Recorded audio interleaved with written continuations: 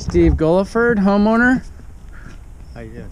He's gonna have us take out this ash tree. He's kind of on a shady hill, and his lawn is turning to moss. And yeah, that's coming out. That big pine behind it's coming out. We will probably...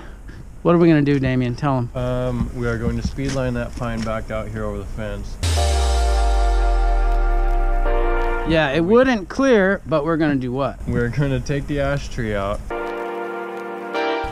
put a block into that madrone. Yeah, which also comes out. Mm-hmm. Piece out the top of that madrone so that the block is on a stick. Speed line it all out here so that we have the clearance from the fence. Chip that. Pull a stick. And then go back there. Yeah, there's a big cluster of dead and dying madrones that comes out. And then there's this really, really sketchy, just terrible shaped fir tree. You can't see it yet. That we're gonna kind of Hail Mary down there because we can't climb it. And he's got an old shed and it'll be at risk, but it'll probably work out. And he's okay with the risk. Is that it? Is that everything? Is that everything? I believe so, yes. That's it. Travis Barney. Hi.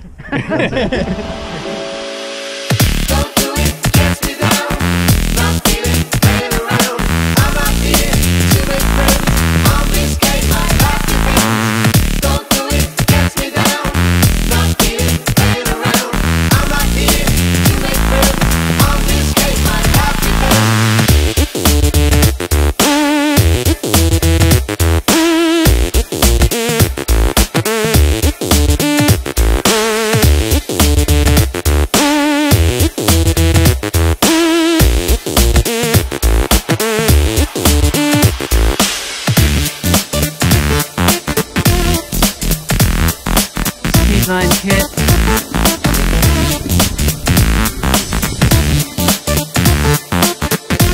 Love it.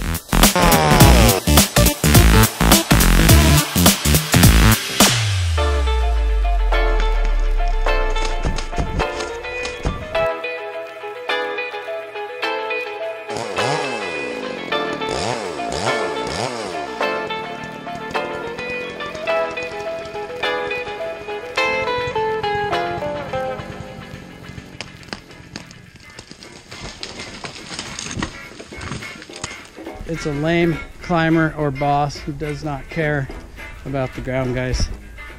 Gotta say, it's just cool. We're not going up and down the hill here.